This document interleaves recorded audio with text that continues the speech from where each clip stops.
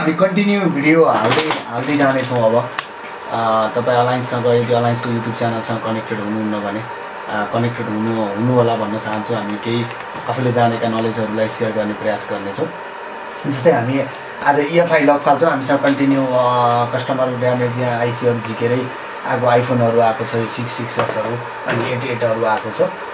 र लगत्तै धेरै डिभाइसहरू छ हामीसँग, लेटेस्ट डिभाइसहरू जस्तो रिगल MSO को बारेमा, तपाईँको र DSO को बारेमा, विभिन्न टुलहरूको बारेमा पनि हामी जानकारी दिँदै जानेछौँ। तपाईँलाई अब म आज चाहिँ एउटा दुईवटा कतिवटा सम्भव हुन्छ, जस्तो यस्तो लक लाग्यो भने, यो लक लाग्यो भने तपाईँले न त यसमा कुनै सफ्टवेयर इन्स्टल गर्न सक्नुहुन्छ, न त यो ओपन नै हुन्छ। यसलाई EFI लक भन्छ।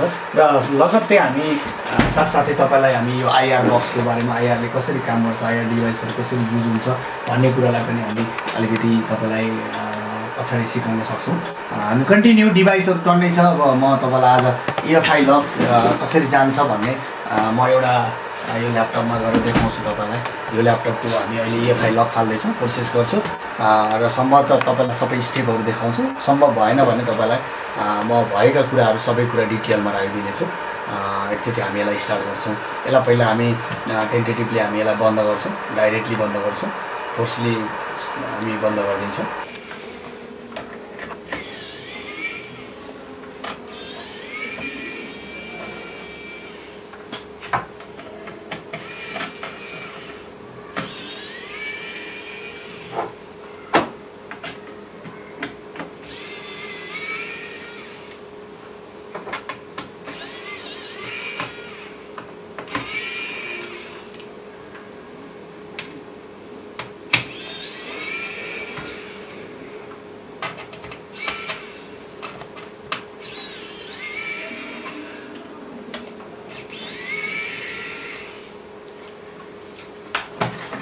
हामीले यो खोल्यौँ, ठिक छ।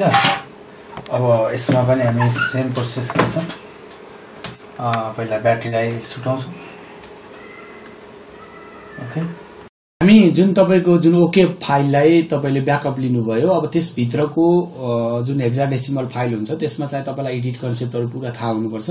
त्यस पछाडि हामीले कसरी त्यसलाई रिमुभ गऱ्यौँ र त्यो फाइललाई पुनः राइट गर्ने हो। तपाईँले अरू केही गर्नु पर्दैन, त्यही फाइलको पासपोर्ट एरियालाई चाहिँ डिलिट गर्ने र त्यही फाइललाई पुनः तपाईँले राइट गर्ने हो। अब त्यसको लागि चाहिँ म यो टुललाई खोल्छु र यो टुललाई खोलिसकेपछि तपाईँले यो देख्न सक्नुहुन्छ। यो मेरो ओल्ड डम फाइल हो। मैले यसलाई क्लोज गरिसकेपछि यो तपाईँको क्लियरमा जान्छ। मैले यहाँ ओके फाइल भनेर राखेको छु।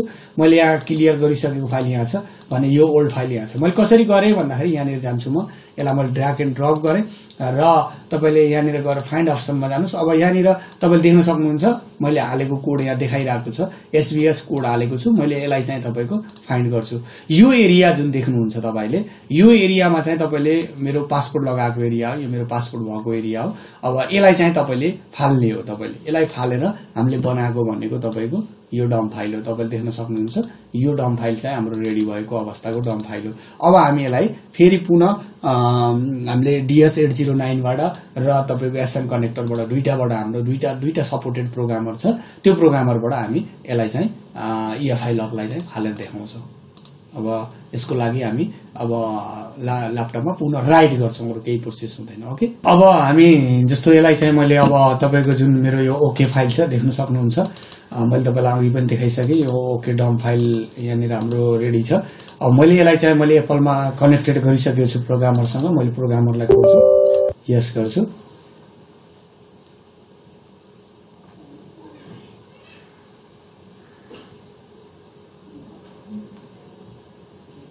ओके, मैले यसलाई क्यान्सल गर्छु। अब मैले तपाईँलाई थाहा छँदैछ यो नर्मल कुरा भइहाल्यो। यसमा स्मार्ट आइडेन्टिफाई गर्छु। मेरो प्रोग्रामर डिटेक्ट भइसकेको छ। ओके, म एकचोटि रिड गर्छु यसलाई। मेरो पुनः मेरो जुन ल्यापटपको प्रोग्रामरलाई ओल्ड डम फाइल थियो त्यसलाई मैले रिड गरेको छु। एकचोटि हेर्न सक्नुहुन्छ। मैले यसलाई रिड गरेर यसै भित्रको पासपोर्टलाई चाहिँ मैले फालेको हो।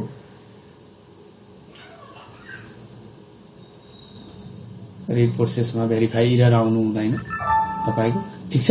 मलाई पुनः सेभ गर्ने अप्सन दिएको छ। मैले सेभ गर्न पनि सक्छु, नगरे पनि तपाईँको त्यति प्रब्लम छैन किनकि हामीसँग यो अलरेडी सेभ भएको अवस्था छ। अब मैले यसमा केही गर्दिनँ, ओपन गर्छु। जुन चाहिँ म कम्प्युटरमा मैले जुन फालेको थिएँ त्यो बायसलाई चाहिँ मैले यहाँ ओके भनेर नाम सेभ गरेको छु। यहाँ ओके मा जान्छु, एप्पल डममा जान्छु। म यहाँ मिनी ल्यापटप गर्दैछु अहिले। मिनी तपाईलाई म मोडल नम्बर सित तल हाल्दिनेछु। मैले यो क्लियर एमई लाई चाहिँ ओपन गर्छु। ओके, अब मैले यसलाई चाहिँ राइट गर्छु। अब मेरो त्यो ल्यापटप भित्र भइरहेको फाइल अहिले इरेज गर्दैछ। अब यो प्रोसेस त हजुरहरुलाई थाहा छ। अब मैले जुन क्लियर एमई गरेको छु अथवा सरी क्लियर पासपोर्ट गरेको छु त्यसलाई चाहिँ अब मैले यो राइट गरिसकेपछि मैले त्यसलाई ओपन गरेर तपाईलाई देखाउने छु। केही छैन, तपाईको EFI लग अलिकति प्रोसेस तपाईलाई थाहा भयो भने त्यति गाह्रो पनि हुँदैन। तपाईले देख्न सक्नुहुन्छ यहाँनिर पिनहरुको कनेक्सन पनि देखाइरहेको छ। हाम्रो राइट भइरहेको छ। अब यसमा चाहिँ इरर आउनु हुँदैन। यदि इरर आयो भने तपाईको ल्यापटप अन नहुने अवस्था पनि पुग्छ कहिलेकाहीँ। एप्पलमा चाहिँ अलिकति रिस्क हुन्छ, यसलाई चाहिँ अलिकति ख्याल गर्नु होला। कुनै कन्फ्युज भएमा इन्क्वायरी लिन पनि सक्नुहुन्छ, हामी दिनेछौँ। मेरो भेरिफाई भइसकेको छ, देख्न सक्नुहुन्छ भेरिफाई सक्सेसफुली। अब मेरो ल्यापटप अन हुनुपर्छ र EFI लग जानुपर्छ।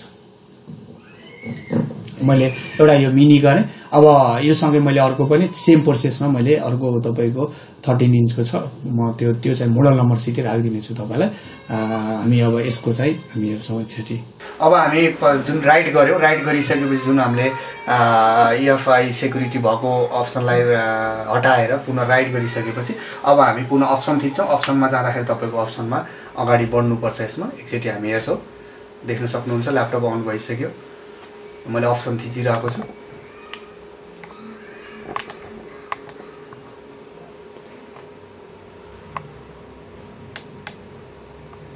देख्न सक्नुहुन्छ मेरो EFI लग गइसक्यो, नेटवर्क अप्सन आइसक्यो। अब तपाईले यो बुझिसक्नु भयो होला, अगाडि गयो भन्ने अप्सन हैन। अब यहाँनिर तपाईले अब वाइफाई आफत तपाईको सुइटेबल वाइफाई। अब हामीसँग अहिले यसलाई तपाईको EFI लक फालिसकेपछि हामीलाई आको EFI लकको मात्रै लागि हो। हामीले अब अरु गर्नुपर्ने जरुरी छैन। अब यो अरु कस्टमरले नै गर्नुहुन्छ, जुन चाहिँ तपाईले देख्न सक्नुहुन्छ है। यो अप्सन आइसक्यो। यसरी चाहिँ तपाईको EFI जान्छ। अब हामी सेकेन्ड ल्यापटप पनि हामीले गरेर देखाउँछौं तपाईलाई।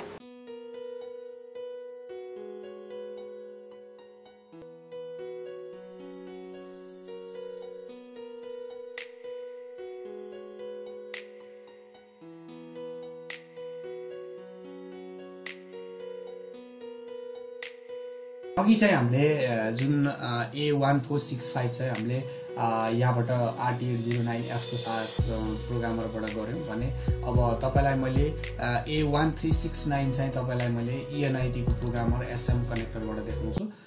एज प्रोग्रामर छ, यसलाई खोल्नुस् तपाईको, ठीक छ। अनि तपाईले यहाँनिर देख्न सक्नुहुन्छ डिटेक्ट चिप भन्ने अप्सन छ। यो डिटेक्ट चिपलाई गर्नुस्। जुन हाम्रो एप्पलको फ्ल्याश फाइल डिटेक्ट गरे यसलाई सेलेक्ट चिप गर्नुस् र जुन तपाईले सेभ गरिसकेको फाइल छ त्यसलाई चाहिँ तपाईले ओपन गर्नुस्। जुन चाहिँ हाम्रो त अलरेडी पासवर्ड ब्रेक गरिसकेका छौं। अब त्यसमा चाहिँ तपाईले यहाँनिर जानुस्। डेस्कटपमा मैले तपाईलाई भनिसके यहाँ ओके फाइल छ। ओके फाइल भित्र जानुस्। डम फाइल यहाँनिर 13 भनेर राखेको छु। मैले यो क्लियर फाइल हो, यसलाई चाहिँ मैले ओपन गर्छु हो। यसलाई ओपन गरिसकेपछि तपाईले यसलाई ओपन डन भइसकेको छ। अब तपाईले यहाँनिर देख्न सक्नुहुन्छ यहाँनिर इरेज अप्सन छ, भेरिफाई छ हैन, प्रोग्रामिङ आईसी छ। अब तपाईले के गर्ने, रिड आईसी गर्ने कि प्रोग्रामिङ गर्नु, यस गर्दिनुस्। तपाईले यसलाई इरेज मेमोरी गर्दै छ। अहिले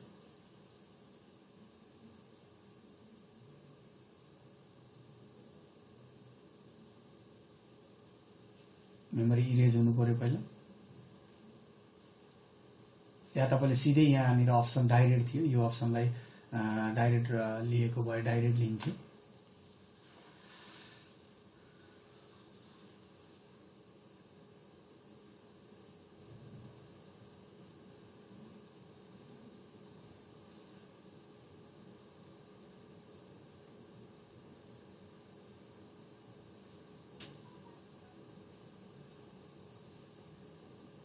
एकछिन वेट गर्नु।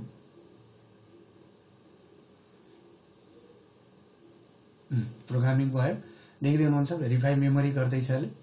अब यसले प्रोग्रामिङ गर्छ। तपाईसँग जुन सुइटेबल प्रोग्रामर छ त्योबाट गर्न सक्नुहुन्छ। अब यसलाई गर्ने तरिकाहरू धेरै छन्। अब हामीले चाहिँ तपाईलाई इजी तरिका सायद तपाईलाई केही हेल्पफुल होला भनेर शेयर गरेको, जसलाई यसले हेल्पफुल हुन सक्छ। केही समस्या भए हामीसँग डाइरेक्ट इन्क्वायरी राख्न पनि सक्नुहुन्छ। हामी सक्दो सपोर्ट हामीले गर्नेछौँ।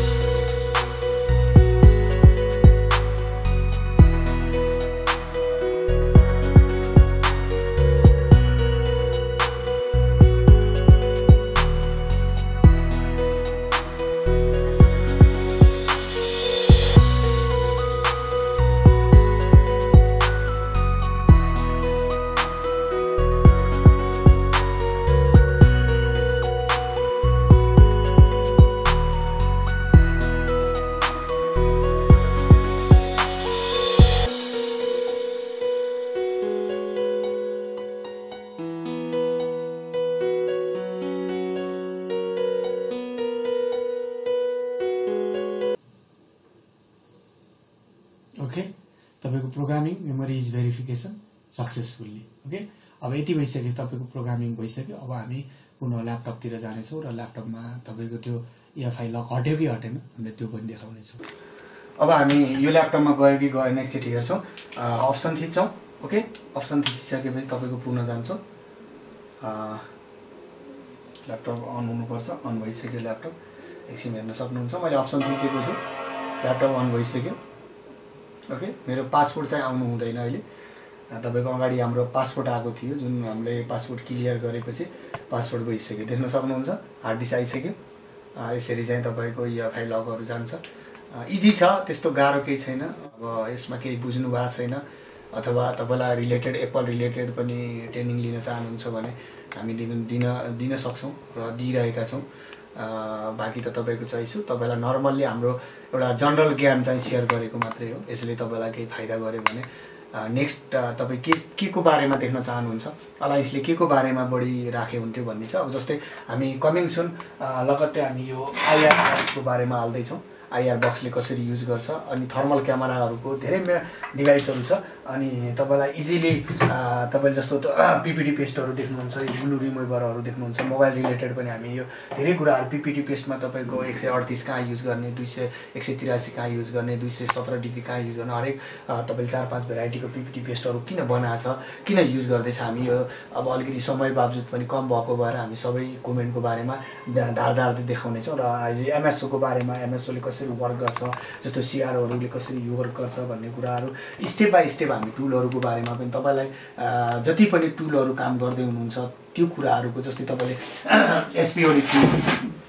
जस्तै प्रोग्रामरहरूमा देख्नुभयो भने SPOD3 को युजिङ, ENIT को युजिङ, RT809 को युजिङ विभिन्न टुलहरू छ। अब हामीसँग म्याक्सिमम तपाईले टुलहरूको लागि चाहिँ किन तपाईलाई गर्दाखेरि कम्फर्टेबल फिल भइरहेको छैन, किन गरेका कुराहरू जानेर पनि नजाने जस्तो भइरहनु भएको छ हैन। कुनै कुरा हामीसँग भएको कुरालाई चाहिँ जानकारी दिनेछौँ। यो होइन कि फेरि तपाईले हामीले यो जानेर अथवा तपाईले नजानेर दिएको होइन कि हामीले चाहिँ आफ्नो अनुभव चाहिँ तपाईलाई सेयर गरेको। यो भिडियोले कसैलाई फाइदा गर्न सक्छ, तर जसलाई फाइदा गर्छ उहाँले हेर्नुस् र हामीसँग अलायन्ससँग कनेक्टेड हुनुस्। हामी अब अपडेट भिडियोहरू हाल्दै जानेछौँ भन्न चाहन्छु। Stay safe. अहिले कोरोनाको समय छ, सेफ हुनुस्। र केही समस्याहरू आउँछ भने हामी फ्री अफ कस्टमा पनि हामीले तपाईलाई सोलुसन दिन्छौँ।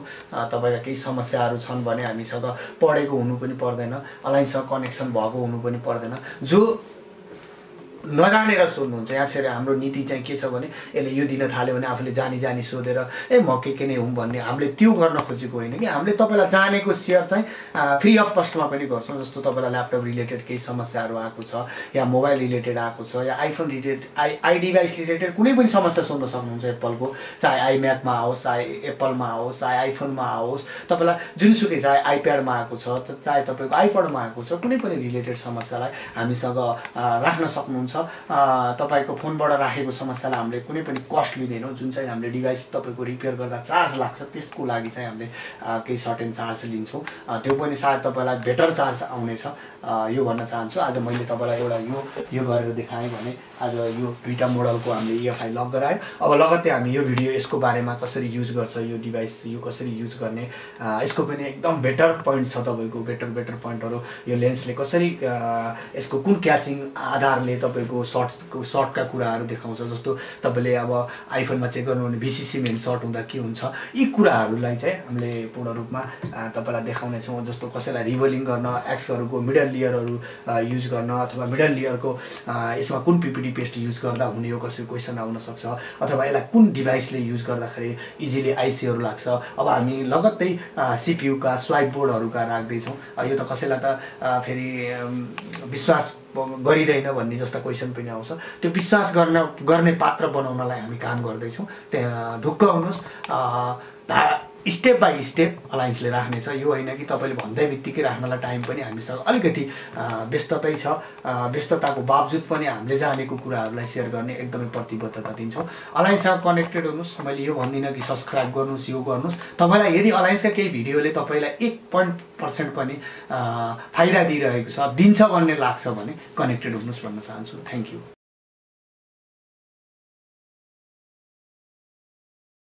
टेम्परेचरको आधारमा या तपाईँले यसको युजिङको आधारमा तपाईँले थाहा पाउन सक्नुहुन्छ ल। जस्तै तपाईँले यो डिभाइसले कसरी सर्ट देखाउँछ भनेर तपाईँले हेर्न पनि सक्नुहुन्छ। यसको हामी पुरा भिडियो पनि हाल्नेछौँ। जस्तै हामीसँग अहिले धेरै आइफोनहरू आएको छ, जस्तै एक्स भयो, हामीसँग यो 6 पनि छ। अब यसलाई चाहिँ तपाईँले पावर नदिकिन हुँदैन, पावर दिएर हाल्न सक्नुहुन्छ। जस्तै हामी अहिले यसलाई सँगसँगै हामी यसको केही डेमो भिडियो पनि विभिन्न देशको फिजिकल एन्ड अनलाइन रिसर्च पश्चात अत्याधुनिक इक्विपमेन्टको साथमा चिप लेभल ट्रेनिङ 100% सफल बनाउने ग्यारेन्टी।